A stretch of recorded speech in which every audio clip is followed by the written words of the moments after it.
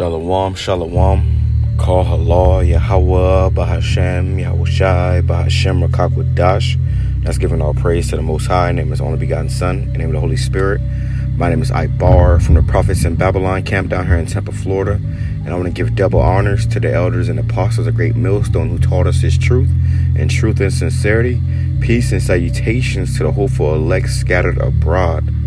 Okay, and real quick, I want to touch on a quick topic of so you think you're righteous. Okay, so you think you're righteous. Because you got some of our people out here that claim to be in the truth, claim to know they Israel, claim to know about Yahweh and YAHWASHI, and they really believe that they're righteous, man. They really think that they don't need, cleansing. They think that they're perfect. They think that they're whole. When in reality, you are the furthest thing from it. And on this video, I want to show you who the Lord is dealing with, man. Okay, He is not dealing with those that think that they're perfect, that think that they're whole, that think that they're the, God sent their King David. Okay, bunch of madness going on. So in this video, I want to touch on that topic. And I'll start off with Isaiah chapter 64, verse 6. It says, "But we are all as an unclean thing." Okay, we are all as an unclean thing, and all our righteousness are as filthy rags. And we all do fade as a leaf, and our iniquities like the wind have taken us away. Okay, now the point of this scripture is that our righteousness, all of our righteousness, are as filthy rags. Like if you are washing your face and you tell your child to bring you a rag to clean your face with, and though your child obeys you and bring you a rag, it's a filthy rag. And amen. That's how we are unto the Lord with our righteousness. Though we, make these, epistles, okay, making our bodies a living sacrifice, it is still a filthy sacrifice because we are still in sin. You got God saying that they're not in sin. God saying they're not subject to sin. God saying that they're the elect. You don't want to ever come in that spirit, man. Okay, don't ever come in that spirit where you get too proud, man. Okay, let me grab that. Okay, because the Lord warned us of that, man. He says, Matthew chapter 23, verse 12, it says,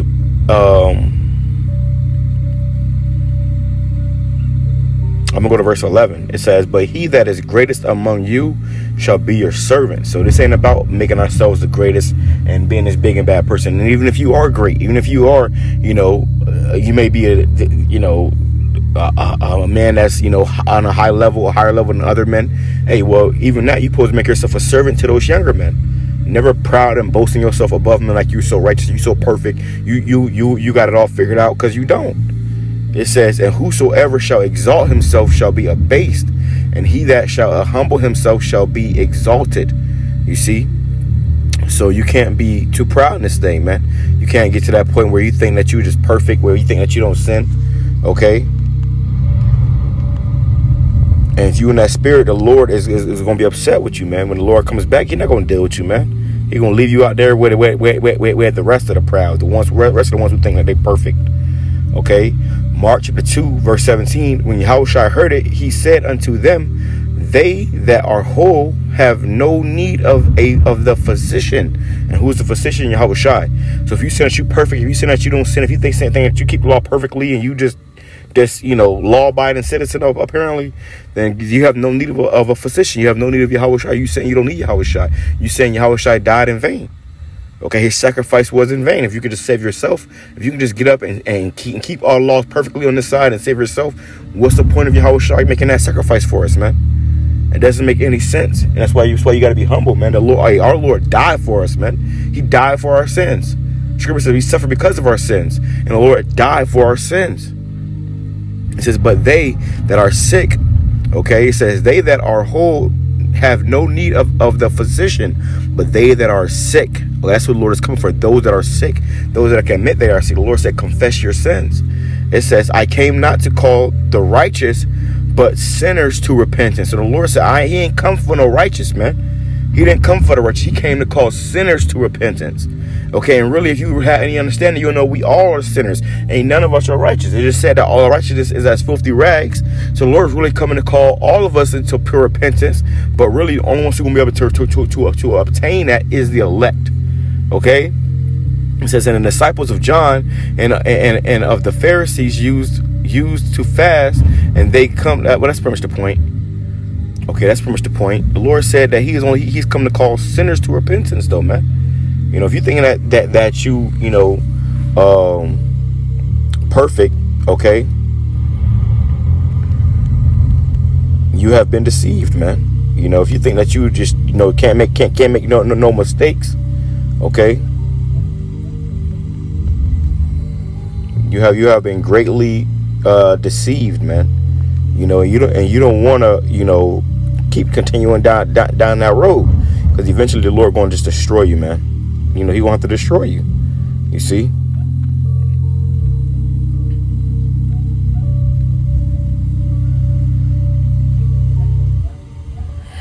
Scripture says, he that saith that he sinneth not. Okay. I was trying to find it, but I don't think I'll be able to find it. I got something else in mind, but I'll quote it real quick. Scripture says, he that saith he sin not, see with his own self, man. Okay, so if you're saying that you don't sin, or that you're perfect and that you got it all figured out, then you deceiving your own selves, man. Okay, now let's grab this story, because it's the story I want to base this scripture off of. Okay, going into Luke chapter 18, verse. I'll start at verse 6. Okay, and little background. This story is a great story, a great parable that really humbled me. You know, it showed me a lot when I first came into this truth, and I pray it'll be an edifying lesson to you watching, man. You know, of how to carry yourselves in this truth, man. You know, about being of a meek and a humble, a sincere spirit, and not many people have that. Okay, especially in this truth. But this is Luke chapter 18, verse 6. It says, and the Lord said, hear what the unjust judge saith. Shall not the Most High avenge his own elect, which cry day and night unto him, though he bear long with them? And that's another thing too. The elect are going to be crying day and night, man. You said they ain't going to be able to hold their peace, man. You see? It says, and he spake this parable unto certain which trusted in themselves. Oh, so lucky. Let me go back up. In verse 8, I tell you that he will avenge them speedily. Nevertheless, the Son of Man cometh, shall he find faith on earth, man? When the Son of the Man come, when the Lord come, is he going to find faith on earth? Because all you people that claim to be so perfect and righteous, and the Lord going to show you, man. He going to show you. You're going to be weak. You're going to give up because you think you don't need YAHAWASHI. That's why guys go out talking about Christ. Oh, well, we say Christ because the people they need to know, man. They need to know. You're supposed to let them know, man. That's why you out there, to let them know about YAHAWASHI. Not about no damn Christ. You're not doing what the Lord talking about some Christ. That wasn't the Lord's name. When he was going to walk on the earth, you could call him that. Verse 9, it says, and he spake this parable unto certain which trusted in themselves that they were righteous, and despised others. You hear this? The Lord spoke this parable unto certain of them, which are back today, that which trusted in themselves that they were righteous. I once had a man told me that there's people on this earth that are keeping all the commandments perfectly. I once had a man tell me, and I got witnesses of other brothers in my camp. This man told us, that's in another camp that's teaching that they're perfect now. He said that there's people on this earth that are keeping the laws, statutes, and commandments perfectly. These same guys go out and they profess the law, but they don't even understand the law, man. You can't even begin to understand the law if you say something like that, man. Okay? And they within themselves say that they're righteous. Okay? It says, and this is who the Lord's speaking to. This is who this video is for. It says, and he spake this parable unto certain which trusted in themselves that they were righteous, and despised others. These people, that scribe and Pharisee spirit, these people are, they're back today. That wicked scribe and Pharisee spirit is back today, and they think that they're righteous and they're despising others. Okay, so here's the parable. And this is YAHAWASHI speaking. It says, 2 men went up into the temple to pray. Okay, 2 men went up into the temple to pray. One a Pharisee and the other a publican. And I believe the Pharisees were like the doctors of the law. all about the law, the law, the law, the law. Thought it was so perfect. He thought it was, so righteous. Holier than thou. Lord, when I got the scripture too, it says the one Pharisee. It says 2 men went up into the temple to pray. The one a Pharisee, the other a publican, which means a regular, common fellow amongst Israel. It says the Pharisee stood and prayed with himself. You see, the Pharisee stood and prayed thus with himself: God, I thank thee that I am not as other men are, extortioners, unjust, idolaters, or even as this publican. He looked down at the men, at the publican, and said, or even as this publican. I fast twice a week, twice in the week. I give tithes of all that I possess. Okay, so the Pharisee immediately went to talking about all the things he do and boasting in his own works. But get this, and the publican standing afar off would not lift up so much as his eyes unto heaven, but smote upon his breast, saying, the Most High, YAHAWASHI, be merciful unto me, a sinner. A sinner. Even Paul said, oh, wretched man that I am. He said, be merciful. Okay? God, Most High, YAHAWASHI, be merciful unto to me, a sinner. I tell you this. It says, I tell you, this man went down to his house justified rather than the other. Okay, so the man that humbled himself and came to the Lord and confessed that he was a sinner and didn't boast of what he did right, but confessed what he did wrong, okay, and showed himself that he needed a Lord, that man went down to his house justified, but the other man didn't. Even though he did all that, and he's talked, he it wasn't in the right spirit, man. For everyone that exalteth himself shall be abased, and he that humbleth himself shall be exalted, man. Okay, so that's that's the spirit you're supposed to be in, man.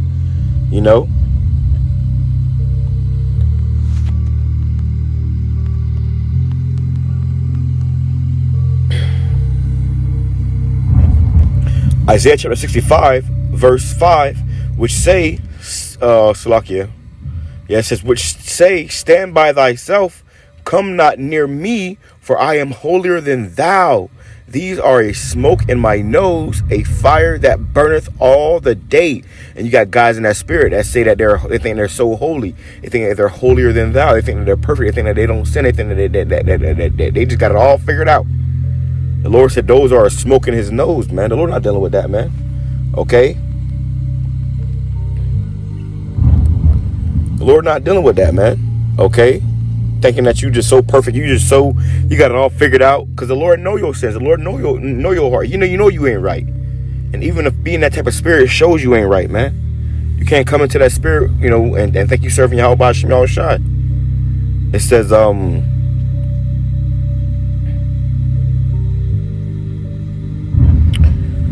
this is Ecclesiastes chapter 7. Verse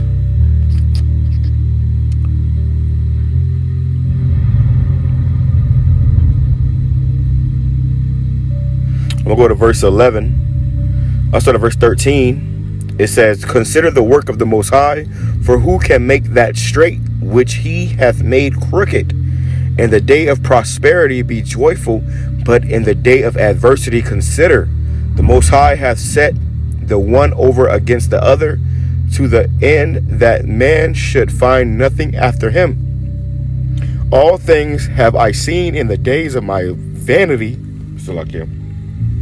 There is a just man that perisheth in his righteousness, and there is a wicked man that prolongeth his life in his wickedness. Be not righteous over much, neither make thyself over wise. Why shouldest thou destroy thyself, man? Okay, so you can't be righteous over much, thinking that you just so perfect, you just got it all figured out, because you're gonna destroy yourself, man. You gonna start thinking that you is the Most High. You're gonna start thinking that you is the King of Righteousness. You got guys calling themselves Bishop Melchizedek, guys thinking that they're the King of Righteousness. That's the spirit you're gonna come in when you think that you're just perfect, and you think that you don't sin. You think that the only man that ever walked this earth that did not sin was YAHAWASHI, man. You know, when he came in the reincarnation as YAHAWASHI. But even in his past, you know, his past lives, he sinned, man. That's why I said that he had a sacrifice for his sins first, then for the people. Okay, and when he came as YAHAWASHI, he didn't sin. So obviously that meant that what? In his past lives, he has sinned, man. So all of us, you know, fall short of the glory. I'm going to grab that too, look, YAHAWASHI. It says, be not righteous over much, neither make thyself over wise. Why shouldest thou destroy thyself? Be not over much wicked, neither be thou foolish. Why shouldest thou die before thy time? Okay, so there's a balance in this thing, man. You know, and you thinking that you just all righteous is not a healthy balance, man. Okay, that's not a healthy balance, man. Okay, what did I just say?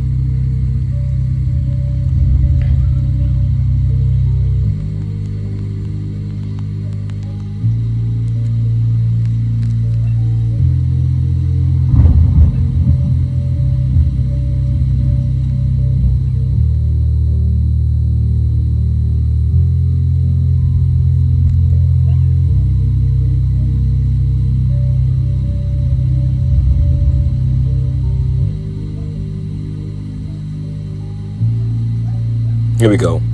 This is it. This is Romans chapter 3, verse 20. It says, therefore, by the deeds of the law, there shall no flesh be justified in his sight. For by the law is knowledge of sin. So we understand what sin is by the knowledge of, by the law. Okay. We have the knowledge of what sin is. But by the deeds of the law shall no flesh be justified. Because though you think you may keep this law perfect, you may keep this law right, there's still something that you're not keeping. And the scripture says if you break one, then you break them all. Okay? It says, but now the righteousness of the Most High without the law is manifested, being witnessed by the law and the prophets.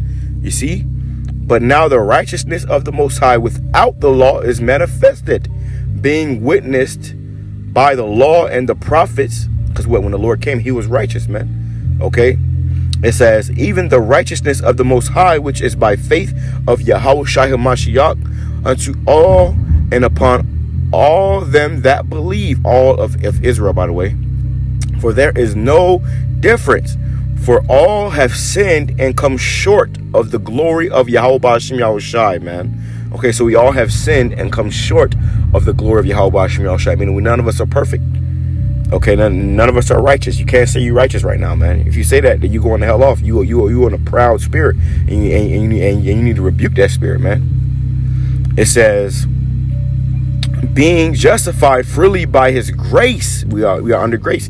We're not in the second covenant right now. We're under grace. It says, through the redemption that is in YAHAWASHI HaMashiach, whom the Most High has set forth to be a propitiation through faith in His blood, to declare His righteousness for the remission of sins that are past, through the forbearance of the Most High, to declare, I say, at this time His righteousness, that He might be just and the justifier of him which believeth in YAHAWASHI. Where is boasting then? Is it excluded? How can a God boast and say He's the elect? We are the elect. God said the elect and point at Himself. Like, what the fuck is wrong with you, man? We call ourselves the hopeful elect. Okay? It says, by what law of works? Nay, but by the law of faith. Therefore we conclude that a man is justified